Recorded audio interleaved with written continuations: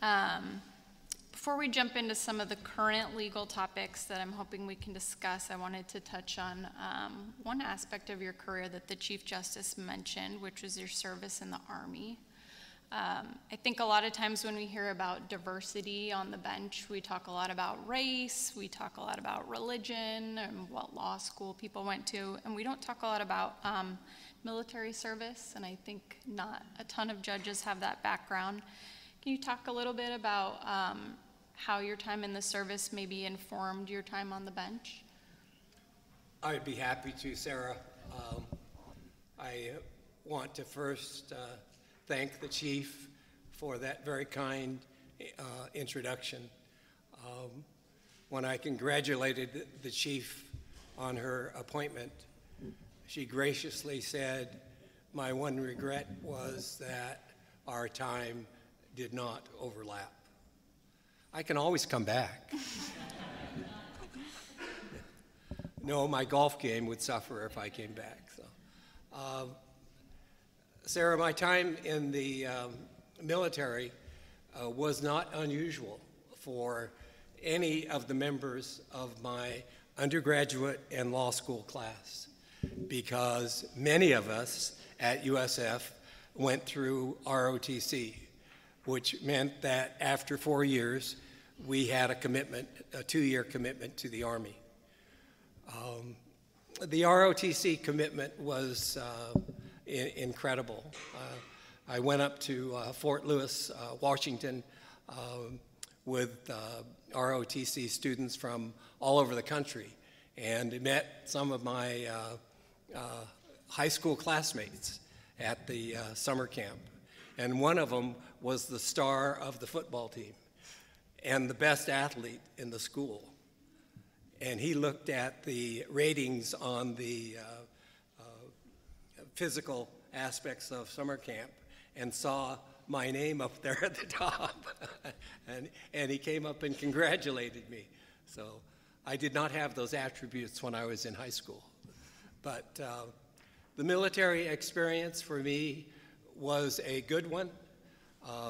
I got a deferment to go to law school, and then when I came out of law school, Uncle Sam said, "It's time." So I went into the Army and served at Fort Benjamin Harrison, Fort Lewis, Washington, and then Fort Carson, Colorado. So I had 3 assignments in a very short period of time, because at Fort Lewis, I was in charge of what they call a transfer station. This is the station that processes all of the incoming and outgoing soldiers to Vietnam. So I knew well that I was sending a lot of young men out of the country that would not come back. And I had the responsibility of welcoming those back who had already served their tour of duty in Vietnam. I got notice when I was in charge of a transfer station. I was a first lieutenant. This was a major, this was a spot for a major in the U.S. Army. So I had some serious responsibility. And this transfer station operated 24 hours a day, 7 days a week. There were no weekends. It was like being back on the farm. But I got my orders to go to Vietnam out of Fort Lewis. But I was activated as a unit from Fort Carson, Colorado. The 3rd Brigade of the 5th Division was going to move as a unit to replace the 3rd Marine Division at a place called Quang Tri, which is 7 miles south of the DMZ. Now, maybe you want me to shorten this up a little bit. It's your interview. So I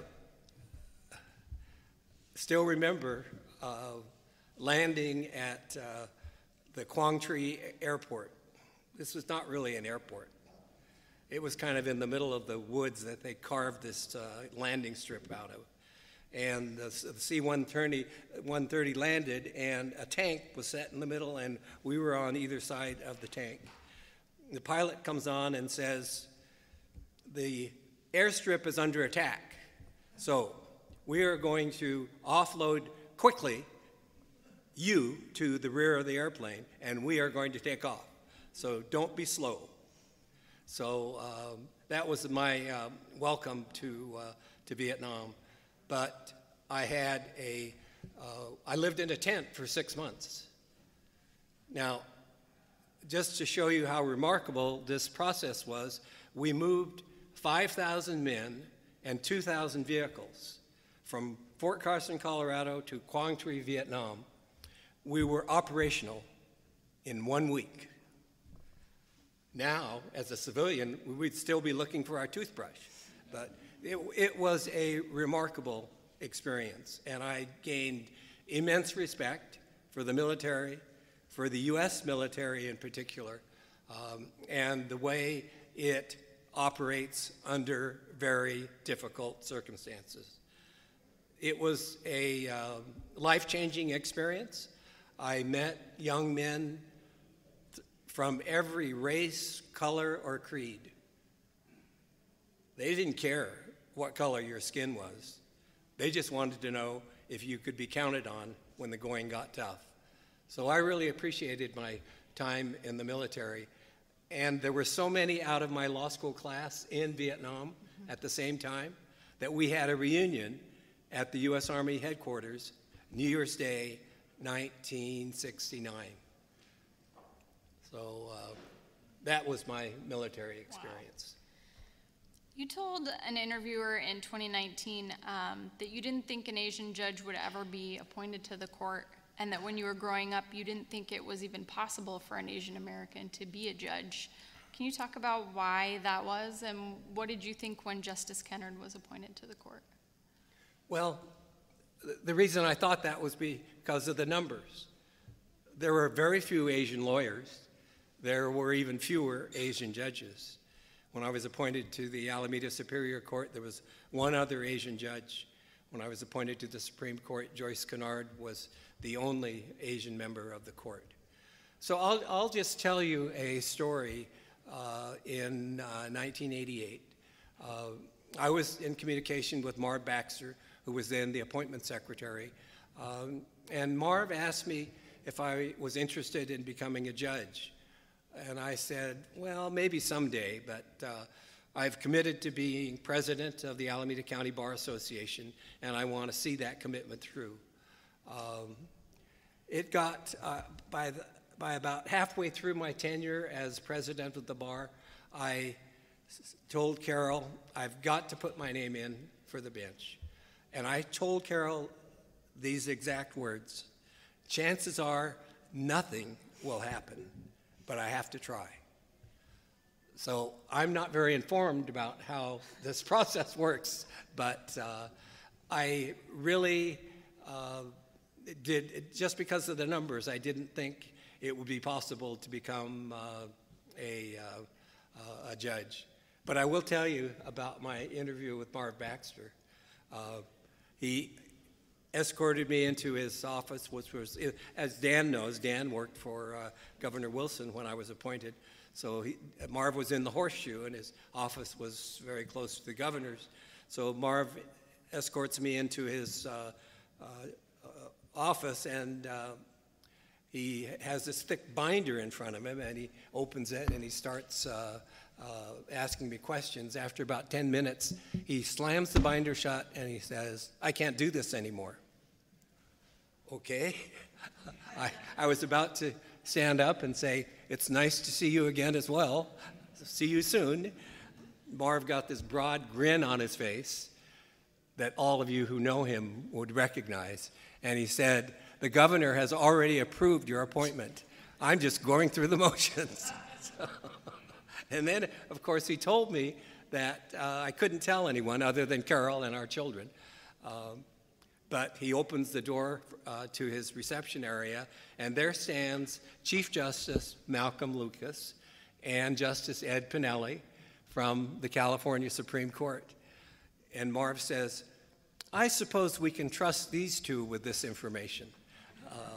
But that's a long answer to why I didn't think it would be possible for an Asian. It'd be very unlikely for an Asian American to be appointed to the bench. But I told Carol, it probably will not happen, but I have to try. Boy, am I glad I tried. Would love to have an interview like that. Wow. As I was researching, some questions for this interview, I came across an op-ed piece that you wrote in 2018 about judicial independence, and you included a quote from Sandra Day O'Connor that said, "The breadth and intensity of rage currently being leveled at the judiciary may be unmatched in American history." And I thought that was pretty amusing because it was 5 years ago, and we're in, a much different place right now. So do you think that that's even more true now? And to what extent do you think any of that is self-inflicted? I think it is more true now, unfortunately. I think we are in a time of crisis, but Sandra Day O'Connor was one of my heroes. I really appreciated all the work that she did in the area of judicial independence. Justice O'Connor and I were on a panel at Stanford on the day of homecoming, and I thought, this is going to be an empty room because everyone's going to be at the football game. The room was packed because they were there to hear Justice O'Connor. She was a leader in the fight for judicial independence. I think she said judicial independence could be lost in an instant, and it will be very, very hard to replace it. So if anyone out there is working to make sure that we continue to have independent judges, please continue to do that, because it is so important for each of your practices and each of your lives. I will tell you just a side story about Justice O'Connor. When I was asked to teach DNA at the FBI Academy, I wrote to 3 Supreme Court justices, Justice O'Connor, Justice Scalia, and Justice Kennedy. All of them said, sure, come on in. So I went in to see all of them, but I'll tell you the O'Connor story. She was so gracious with her time, and at about 5 o'clock, she looked at your watch, and I thought she was going to say, I'm sorry, but your time is up. She said, have you been to the Vatican exhibit in the Library of Congress? And I said, no, I'm sorry, I missed that, Your Honor. And she said, oh, just wait a minute. So she dials her phone. She gets the Library of Congress open so that I can go see the Vatican exhibit. What a gracious lady. Yeah, the judges don't. I also want to tell you, Chief, that Sandra Day O'Connor and my law partner, Fred Cummings, were in the same class at Stanford. You and Chief Justice Ron George faced some aggressive opposition in your retention election, I think the first one that you faced. Can you talk about what that experience was like and how it shaped your view of those retention elections? Do you think it's a better system than having contested elections? Oh, yeah. If you'd asked me that question the day after the retention election finished and vote, I would have said, oh, we should throw this thing out. I don't want any part of it. But on reflection, I think our system is a good one. It's certainly better than having contested elections. I mean, when you hear what's happening in Wisconsin, you have a 4-3, but they run as party candidates. And they're not the only state that does that. I would not want to wish that on California. I think our system is the best, or maybe the worst, except for all of the others. There is a part of it that gives the people the right to have some say, but it's not a contested party election. It's yes or no on the ballot. Now, Ron George and I, because of the minority abortion case, received a lot of opposition. And we actually met with Governor Wilson. I think Dan was there.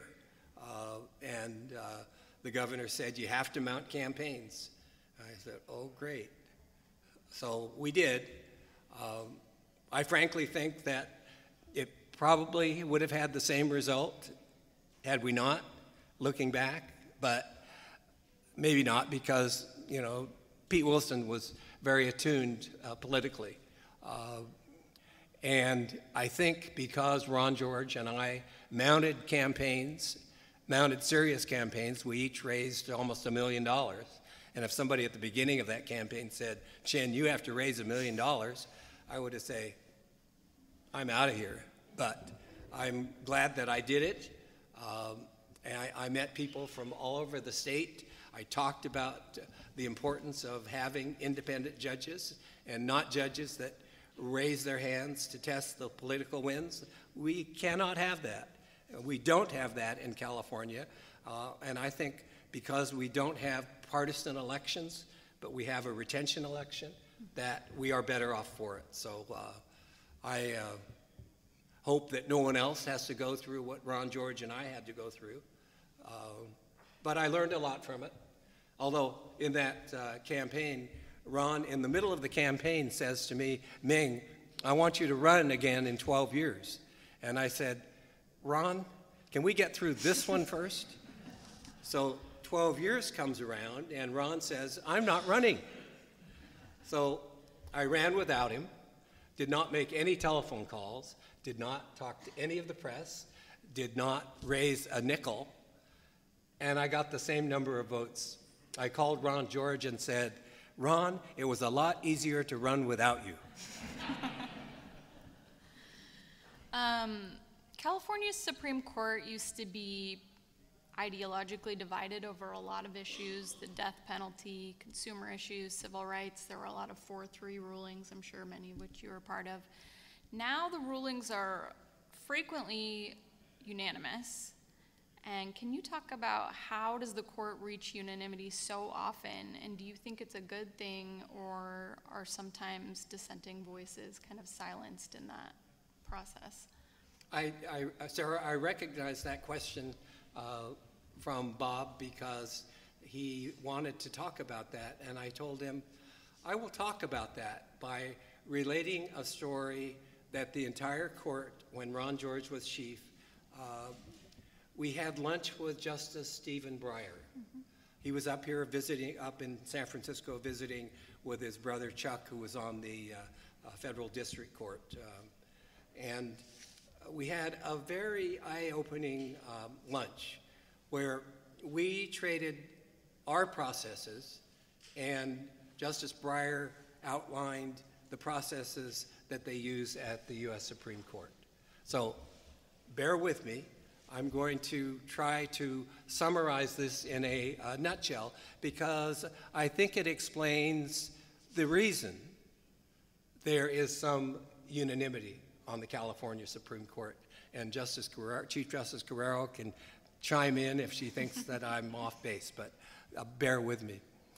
At the U.S. Supreme Court, Justice Breyer says that they don't talk to each other about the cases before oral argument. Our process is just the opposite. We send out a calendar memo. Either the chief writes it or the chambers to whom the chief assigns the case writes it. Everyone turns in preliminary responses. I concur with reservations. If this becomes the opinion of the court, I will dissent. So everyone checks in early on as to where they stand on that case. That case isn't even set until it has at least 4 votes for something. Usually the chief waits until everyone has checked in on their responses. Now, Chief, I won't air all the dirty laundry and talk about chambers that are slow and don't pay attention to all the deadlines that the court has. I followed them to the letter because I thought it was really important for the court to get its work done on time and efficiently. So it's very important for that court to run efficiently, for everyone to get their PRs in on time. You have 30 days to do it. Come on, that's enough time. Get your homework done. So The chambers are talking about that case, and by the time it gets to oral argument, everyone knows what the positions are on each of the justices. So we know where the weaknesses are, we know where the strengths are, and we're talking about them. This is long before the case is set for oral argument. We also have the 90-day rule. Once the case is submitted, it has to be filed within 90 days. So you can't be sitting around on the day of oral argument and not having talked to anybody and not know where anyone is on these cases. So I think that's one of the major reasons why we have more unanimity. It's because of the process, but it is also because of the people who are there. We were all trained very well. We could disagree, but don't be disagreeable about it. It makes for a much better working environment. When I talked to the chief this afternoon, I said, "How is everything going?" And she said, "You know what a wonderful group of people I have to work with." And I had the same experience for all 24 and a half years on the court. I worked with talented, bright, hardworking people. Whenever we disagreed, we never took it personally. I wanted to talk about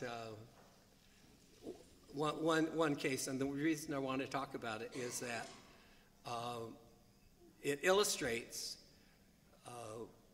the camaraderie among the members of the court. There's a case that Bob and I were going to mention, and it's People versus Arriaga. Now, none of you have heard of this case, but I actually wrote it when I was on the Court of Appeal.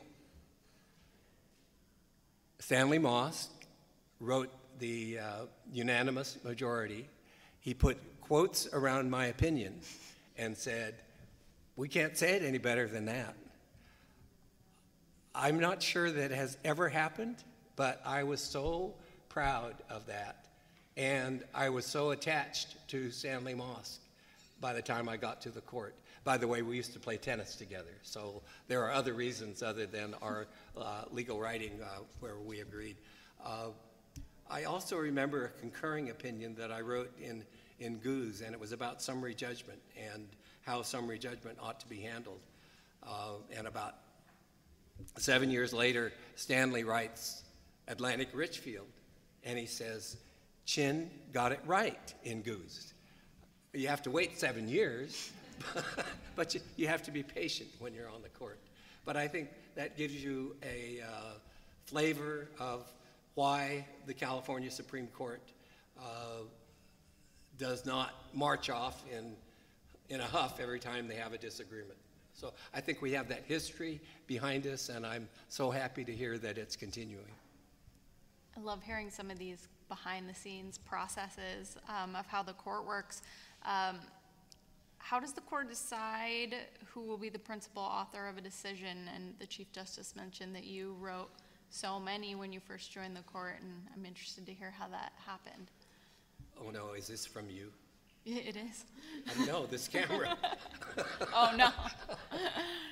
I don't like talking to the press, but no, I'm sorry. So your question is, who decides? The chief decides. And I worked for 3 terrific chief justices, Malcolm Lucas, Ron George, and Tani Gentile Sakue. You couldn't ask for 3 better people, and I'm sure that Chief Guerrero is following right in line with their outstanding example, and everything I've heard that things are well under control. But the chief really decides who writes the opinion. The chief will either keep it for herself or assign it to one of the associate justices. Between you and me, all of the chiefs looked at how much work you're getting out and what kind of a backlog you have in your chambers. So it's a very odd system. the more work you do, the more work you get. This is a reward? No, I loved it. I think that the people that I had the privilege of working with for all those years were just marvelous people to work with, and it was a real pleasure. One of your biggest legacies has been some of your rulings and trainings with the legal community dealing with DNA evidence. What are some of the biggest lessons you think the legal community has learned regarding DNA, and do you think there are still big concerns out there, or what are some big lessons perhaps that they haven't learned yet? Well, I wrote People versus Barney when I was on the Court of Appeal. It was one of the first opinions in California dealing with DNA evidence. What did I know about DNA? And that's the problem. These complicated cases come before judges who have little or no experience. Thank God I'm married to a scientist. Carol is a pharmacist. I had thousands of questions about how we deal with DNA. So Carol also comes from a science family. Her father was a physician. Her other brother is a pharmacist. Her younger brother is also a physician. I don't know why they accepted a lawyer, but I thank them.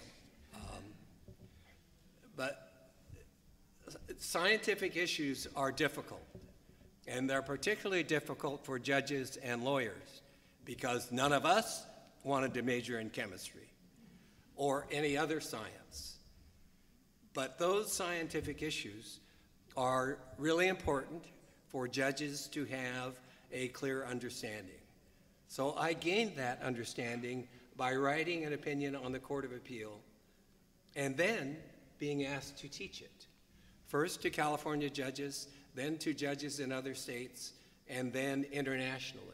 I've taught in Canada, in Italy twice, in Mexico, in China. But the capper was being invited by Princess Chulaborn of the Philippines, of Thailand. She's the youngest daughter of the then king and queen. She's a princess. She came to the United States and got a PhD in genetics. She went back to Bangkok and opened a genetics institute. She's a princess. She doesn't have to do anything, but she was working to update Thailand in the area of DNA. So she invited me to come to Thailand to teach DNA to Thai judges. And I said, do we have to have an interpreter? She said, absolutely not. Everyone will speak fluent English. Can you imagine us going to any foreign? At any rate, they were very talented. But these scientific issues are so important. And Bob and I were going to talk about Sargon. And that's one of the science cases that I wrote. It involved Sargon versus the University of Southern California. And it involved expert evidence. Now, I have to tell you, okay,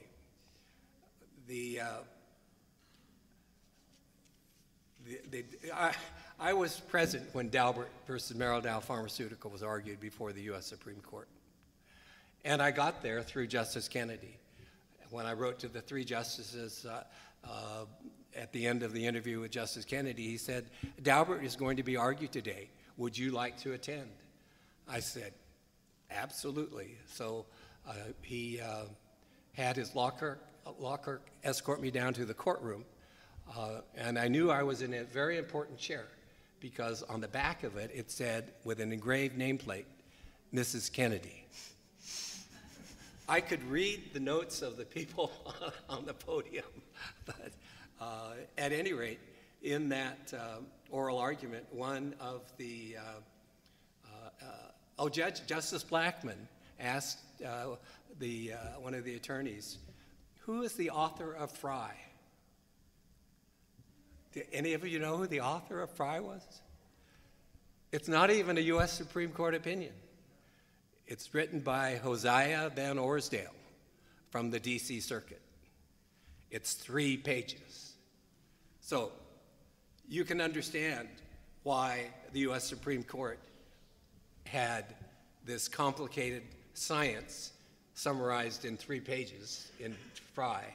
So we had a case called People versus Kelly, and that was the law in California. And I just tried in Sargon to add some meat to the bones to make sure that our trial judges understood what their responsibility is in the area of scientific evidence and whether or not the expert is qualified. So that's a long answer to your question about why science is so important. I thought it was so important that I even introduced on the Judicial Council and the continuing education a science and law program. We had a 4-day program at the Salk Institute. The subject matter was gene therapy and addictive disorders.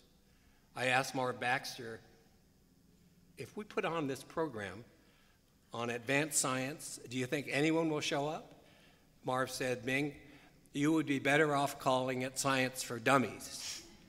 We didn't do that. We had 5 world-class scientists teaching, we even took the judges into the laboratory and had them perform PCR DNA examinations. You give the judge a gavel and they can bang it like, you know what, but if you give them a pipette, their hands start shaking. At any rate, one of the judges from San Mateo County wrote to me after that program and said, Justice Chin, that was the best continuing education program I have ever gone to. If you continue to put them on, I will pay my own way to attend. I said, I think we did a good job. One thing that's sort of fascinated me as a journalist covering the criminal justice system over the last several years is California's evolution on the death penalty, which used to be one of the biggest issues in judicial politics. 3 judges were denied retention in the 80s over the issue. Now we have a governor who's declared a moratorium. There have been no executions, and it's not really a major issue in debates about the judiciary or even state politics. Do you think that that's a change for the better? And do you think automatic death penalty appeals should end? I knew you would finally get to a question that I do not like. The problem that it's created, and the chief can either say yes or no, but the governor put a stop on all of that at the end of the line, but that doesn't stop the process that she still has to manage with her entire court, with the entire state's judiciary. So what are we doing? I'm glad I don't have to do it, but I felt very strongly that the California Supreme Court should not have a backlog of death penalty cases. We have to decide them. When Governor Newsom took that off the table, he didn't take off deciding those cases. Justice Guerrero and Chief Justice Guerrero and her colleagues still have to go through all of this. So somebody ought to find a solution to this problem. It's not going to be me. I think that I guess it's another referendum. I have no idea, but the system is not working. Do you think there's appetite for another referendum anytime soon? Oh, I do not get involved in political discussions publicly for reasons. I did it so long as a sitting judge. When somebody would ask me a political question, I would defer it. And I said, it's really not appropriate for judges to get involved in political discussions. I guess I am just used to it. And my reaction at cocktail parties, somebody always walks up and wants to talk about a case. I said, I'm sorry, but I can't give you an opinion on that. because you would not want me to give you a cocktail opinion on the question that you just asked me. If I were deciding that, you would want me to review all of your paperwork and all of your exhibits and weigh and balance it. So I can't give you a cocktail party opinion.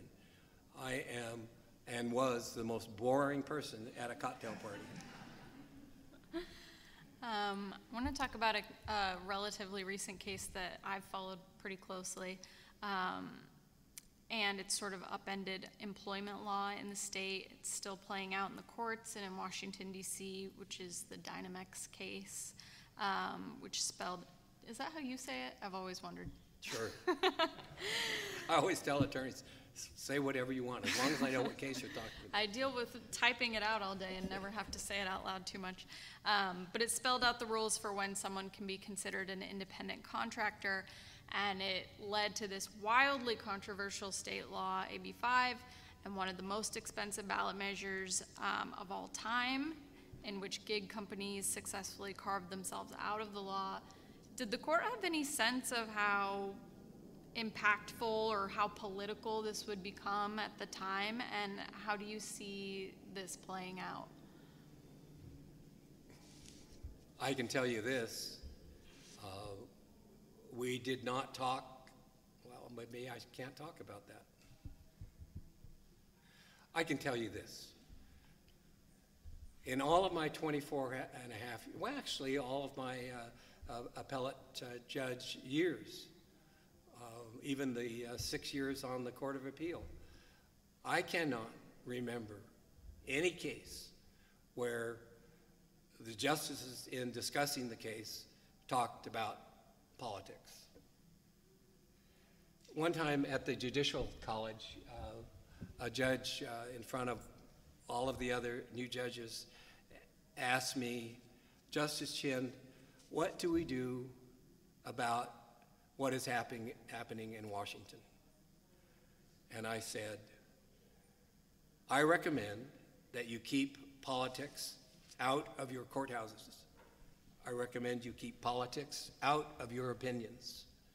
And I recommend you keep politics out of your discussions with anyone outside the judiciary. Judges cannot get involved in it.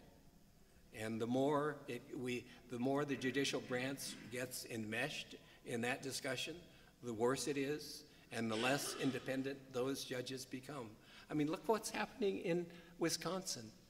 The fourth judge that was just elected is being challenged because she made a comment in her election that she wanted to revisit the election process. And now they have a case on the election process. And now the other party wants her to recuse herself because she made a statement. We don't want to get involved in that. That's what degrades judicial independence. We really should not be doing that. So I know you're the political editor, but I'm going to continue to my sworn oath that I will not speak ill of the U.S. High Court, because I don't want the people who grade my papers to hear that I criticize their work. So I suppose I can't use that as an excuse anymore, but I'm still going to use it. Sure. But I'm still interested in whether, were you surprised by how kind of explosive this became?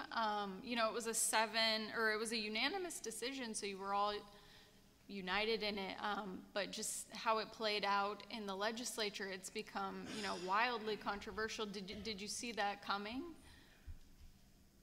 Probably not. We certainly didn't discuss it. But this case is pending before the California Supreme Court, so I do not want to talk about it any further. Okay. I don't know how you're going to feel about the rest of these questions, then. Let's see, how much time do we have? Yeah, exactly. You know, I suspect this might get a similar answer, but I'm still interested in your take. You're one of the 3 justices in the minority who voted against legalizing marriage for same-sex couples, and I'm assuming that kind of some of the reasoning that you just laid out applies to how you felt at the time, perhaps how you feel now, which is this idea of, politics shouldn't infiltrate the judiciary. I guess, what are your thoughts on the possibility of same-sex marriage being revisited as suggested by Justice Thomas in the decision that overturned Roe? Are we almost out of questions?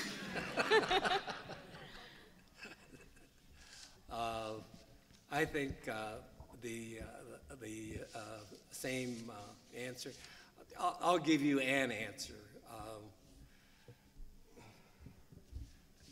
Judges and legislators have a different role. Judges should not become legislators.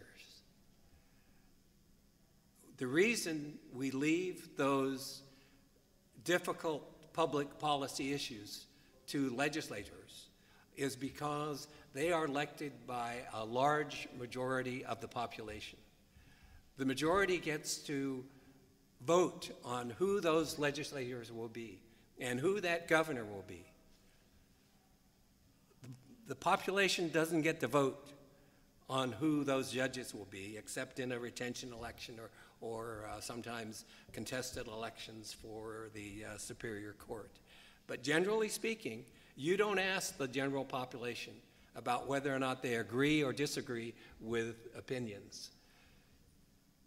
So, in those opinions, judges should not veer off and make broad pronouncements on major public policy issues that the public doesn't have a chance to speak on. Those two concepts are really important to separate judges from legislators, to separate the major contested public policy issues. They should not be decided by judges. You bring your case before the court, the court and that bench decides only what you brought. Now, we sometimes look, as you're probably hinting, about whether or not it affects other cases, and that's an important consideration for judges. But judges should stay away. I mean, you wanted to know about my processes and thinking. Judges should stay away from making public policy pronouncements that the public will never have a chance to vote on for that particular judge. Legislatures should be doing that. Now, many people will say, but the legislature isn't doing their job, so judges should. No. Make the legislatures do their job. It's hard work, and I know that. But that's the way a democracy should work. We shouldn't have judges be legislators. You've talked about how you didn't discuss politics, during many of these cases. I assume it didn't factor into your decision-making where the governor stands on some of these cases, but can you talk more about maybe some of the big picture considerations that you guys do make when you're either deciding whether to take a case or the process after oral argument? I'll tell you one that Dan brought. And I think he brought it because I talked about it in one of my speeches. I did a program for Dan, and I think it was Dan's question. He said, what do you think is the major civil rights issue of our time? Was that the question, Dan? Yeah. And I said, it's education. And it's a crime to have children locked in schools where they're not being taught and they can't get out. So Dan brought a petition before the California Supreme Court saying that the legislature isn't doing, the courts should be doing it. Somebody's got to fix the schools. You can't have kids in schools that aren't teaching. And I thought, well, he has my vote. Unfortunately, I could only get 2 other votes on the court, so Dan lost. But I still think it's the major civil rights issue. So if somebody has a bright idea of how to get that before, maybe we shouldn't talk about this anymore. Anyway, Chief Justice Guerrero, I really think that those kids in our schools, in the schools that you and I grew up in, where kids are stuck and they can't get out, something ought to be done. But I'm not sure that it's the place of the courts. Maybe the 4 other votes on the court were right. Maybe it's not for the courts, it's for the legislature to do that. So I may have crossed the line on that vote, Dan, but I told you what my position was, and I wanted to stick to it. But maybe we ought to stop talking about personal cases in front of all these people. This is not being recorded, is it? I have sort of a broader question, so hopefully that will. Oh, good. Not about politics? Well, You're the political editor. Of course it's going to be about exactly. politics. Well, so I cover San Francisco, which obviously has been grappling with, a lot of terrible conditions on the streets, with open-air drug markets. Some groups recently suggested that they were going to start posting, the sentences that some of the Superior Court judges were handing down in these drug cases and publish them for the public to take into account, which is a pretty strange move, I think. But, as a journalist, we get bombarded with questions during election season from people who are kind of like desperate about information on judicial elections in particular, because it's very easy to follow the race for Senate. It's very easy to follow the race for governor. What do you think is the best way for the public to evaluate a judge when they might not have heard of any of the cases that they've been involved in? Like, how can the public weigh a judge who's on the ballot before them? What are some of the resources that you would recommend? I can tell you what happens. All of my friends and neighbors call me. Me too. And they want to know about this judge and that judge. And I'm always happy to share what I know. But even, sitting on the bench for 32 years, I had a very limited knowledge of the work of individual judges. So what is the best way? Well, I was the chair of the Commission for Impartial Courts that Ron George appointed me to. And actually, we had a whole section on elections and how people get information about judges and how to handle it when judges are unfairly attacked, and how do you get information to the public, or at least make information available to the public about judges. So there started to be published in the voter guide some of the information about at least the justices from the Court of Appeal and the Supreme Court who were on the ballot. So that's certainly one way to get information about the candidates who may not be or probably not well known to the public. But it is a real problem. How do you get information to the public who needs it? And how do you make sure that it's accurate? That's always a problem. In the day of the internet, we're going to be deluged by information, but how much of it will be accurate? And I think that's an important process that the press has to pay attention to. And I really wonder what artificial intelligence is going to do to that whole process, and who's going to be the gatekeeper about whether or not that information is accurate. So, Sarah, I hope you have some good ideas about I could sense you throwing this back on me. I mean, you're the dispenser of information. You have to make sure that it's accurate when it's being reported by a trial judge who is under the microscope at a particular time in the campaign. That's an awesome responsibility. And I would rather, I can't think of a better person to have that in the lap of, because I know that you will make sure that, you will try to make sure that what you print is accurate. If you come up with ideas on how the court process can help you get that information. I'm sure the Chief Justice would love to know about it. And I'm sure the Judicial Council would love to know about it.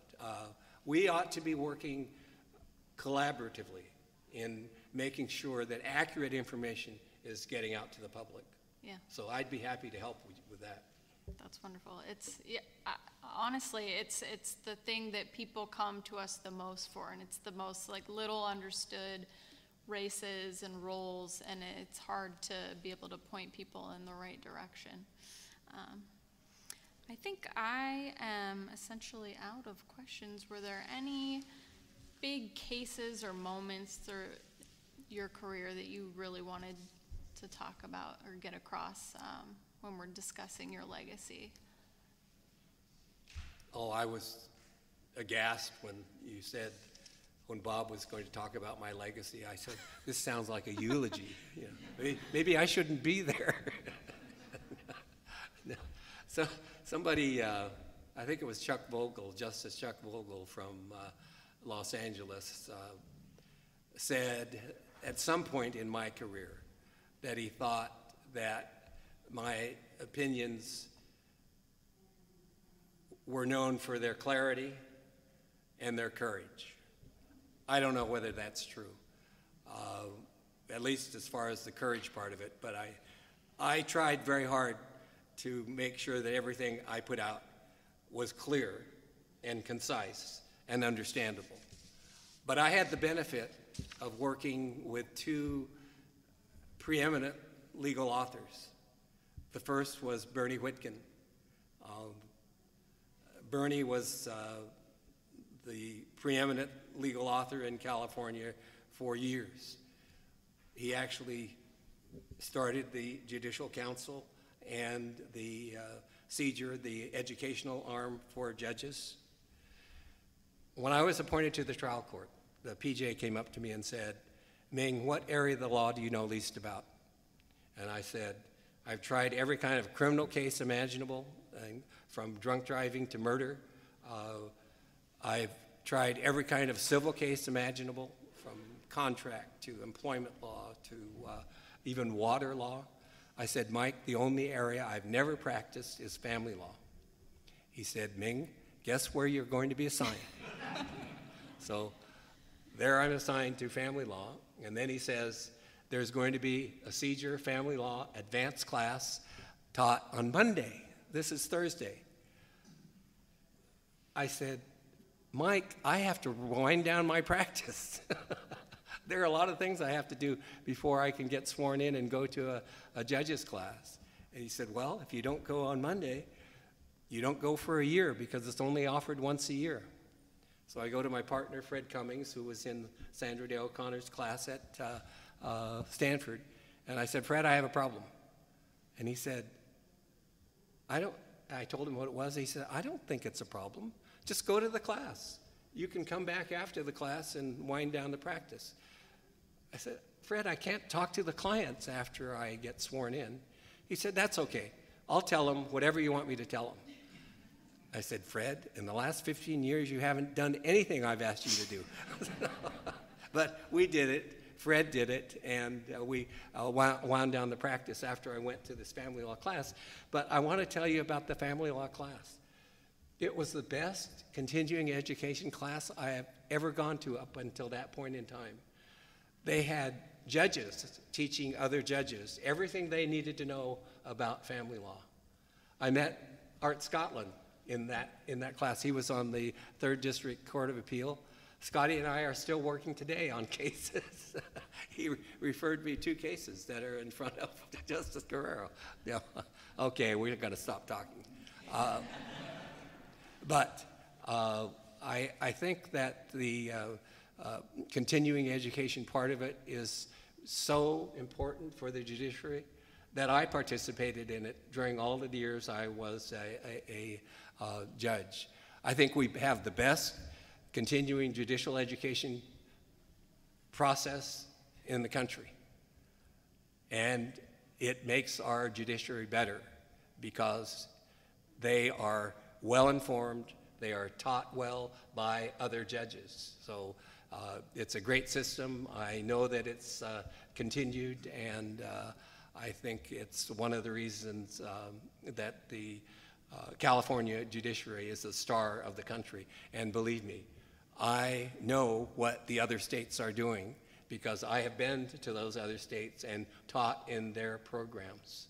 I'll tell you just one example. I was invited by the chief of Wisconsin to come and teach DNA. In a room twice this size, there were no minorities. I thought, in a state like Wisconsin, you have no minority judges? I was astounded. So at any rate, I have enjoyed talking with you today. I'm just glad you're still awake. It's been a pleasure. I want to thank Dan for arranging this, the Historical Society for sponsoring it. I met Dan in the governor's office the day I was introduced to the press by Pete Wilson as his nominee.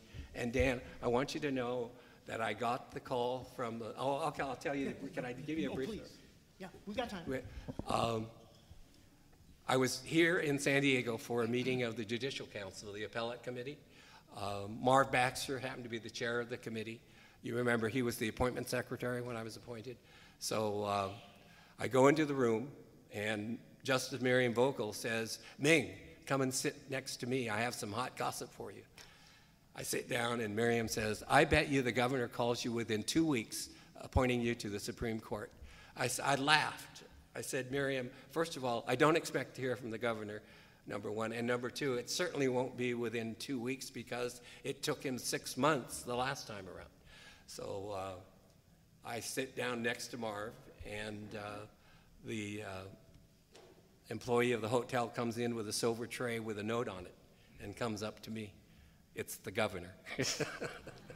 So I found out that day I talked to Governor Wilson. He said, "Ming, I told you 2 years ago that if I had a second seat on the court, I would appoint you. I now have the second seat. So if you're still interested, I'd be happy to appoint you to the court." So the next day, Carol and I and our children, Jennifer and Jason, flew up to Sacramento for the press conference. We met Dan, who was the Legal Affairs Secretary for Governor Wilson. So if you don't like my work on the court, it's Dan's fault. Well, first, I've got to say that the insights, the anecdotes, the perceptions were just invaluable for any practicing attorney to hear. And I also would say that based on what you've heard from Justice Chin, you can see the truth of something that Justice Scalia said about the courts. He said, with the courts, the result does not validate the process. The process validates the result. And that is what a good judge does. It's the process that validates the result. And Justice Chin, is in your descriptions and you're reminiscing, I mean, you really have shown how it's the process that you focused on in terms of determining what the result would be. One other thing I might say before I thank both of you is that I don't know if it was Richard Posner who said it or not, but someone of his stature said, you know, the sorry state for a judge is when you're alive as a judge, you're remembered by your worst decision. And after you die, you're remembered for your best decision. So that is kind of the sad, consequence for judges, that the praise often comes, once you're gone, and people really recognize, what you've accomplished and how you got there. I'd say that as a result of today's session, we can be very proud and feel very good about the sort of jurist we had on the California Supreme Court with Justice Ming Chen. So I want to thank Justice Chen, and I also want to thank Sarah Libby for coming and subbing really in 24 hours in place of Baba Gelko, who spent months preparing for this. So thank you, Sarah, and of course, Justice Chen again. Thank you very much. I think they are deserving of a real round of applause.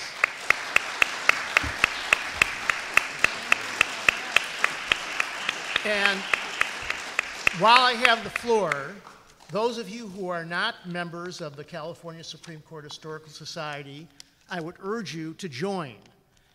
We provide 3 to 4 programs every year. They are MCLE programs, and they are free to our members, which makes the dues completely worthwhile just at that level. But in addition, we have a biannual publication, a legal magazine, The Review, that provides discussions about various cases, insights about various judges. We then have an annual journal, California Legal History, which has a whole group of pieces, including abbreviated oral histories of the judges on the California Supreme Court. And in fact, we do oral histories now for every retiring justice on the California Supreme Court. So your support is welcome, and as I say, it's well worth the price. So just go to our website and hopefully sign up if you're not already a member. So thank you very much, and again, thanks to our panelists.